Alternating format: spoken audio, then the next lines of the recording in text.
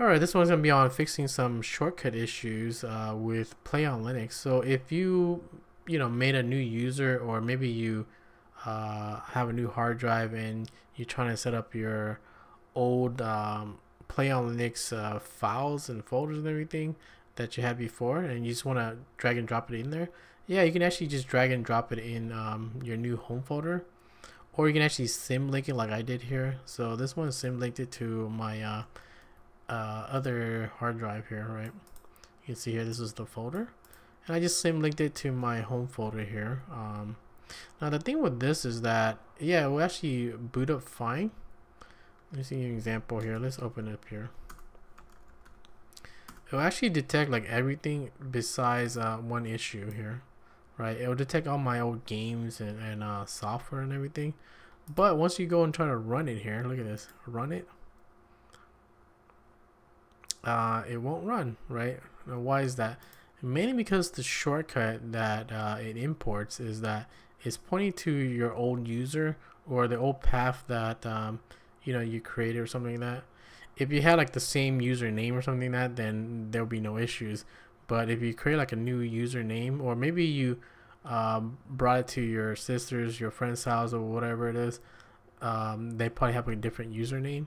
And to fix that, all you gotta do is this here. I'll show you in a minute here. If you go to shortcuts here, you want to find the original name of it, right? So let's open one file here. We're opening our text editor here, but you see here, this is like my old username, and it points it to that path, right here. It points it to that path. Now my current username is see here, who am I? Right, it has the little ant here, and this one has the core, so it's a different username. And the way that you'll fix this is pretty simple. What is the command for that? PlayOnLinux.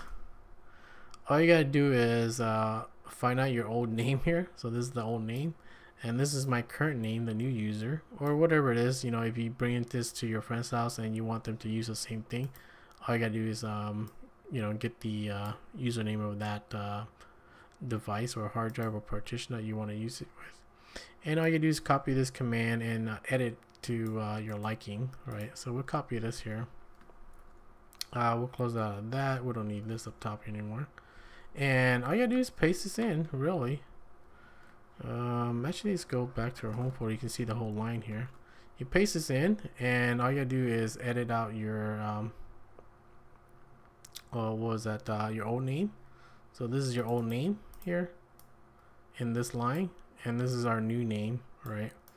So we just basically swap out the core, and then we'll add in the ant here, and that's it. You just hit enter, and now it will actually change everything on all our shortcuts before. So let's do here, what is that here, Ranger. So all the shortcuts in here now has that name now, right? Look at that, we changed it this, and it applies it to all the shortcuts in there, right? Any of the shortcuts in here will be changed. And now when we run this here, I think you have to like reload this. So let's reload this here. Yes, and we'll start up our PlayOnLinux program again. And now if I open this program, I know it will work. Look at this, because we pointed to the correct path this time, or an existing path, I'll say. All right, and here we go. Come on, boot up. And now I can use my AdBeFine reader right here. All right, I still use this program to what was that? Do the OCR-ing. Still the best one, I'll say, I ever used. Anywho, that's how you fix the issue of the shortcuts having the wrong username path. And pretty simple. I'll post you the link in the description, or I mean the notes in the description for the commands and everything. That'll be it for this one.